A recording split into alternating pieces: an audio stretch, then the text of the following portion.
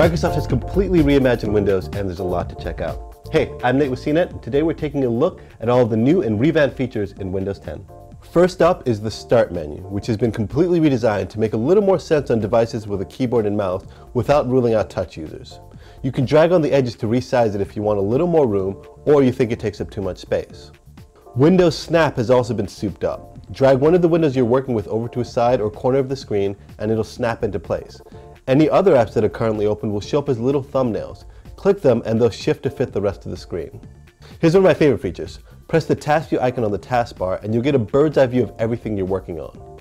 See that new desktop button in the corner there? Click on it to create a new virtual desktop. You can also just drag an app onto it to move it over. These virtual desktops behave just like a normal desktop, but they keep all of your stuff separated. A new feature called the Action Center works as a sort of information hub for your PC. Click the icon on the taskbar to bring it up. All the notifications you receive will sit right here, just like the notification center on your smartphone. You'll also find easy access to a lot of important controls for your PC. So I've barely scratched the surface here, but this should give you a pretty good overview of what you can expect in Windows 10. I'm Nate. Be sure to check out the rest of our coverage on CNET. Thanks for watching.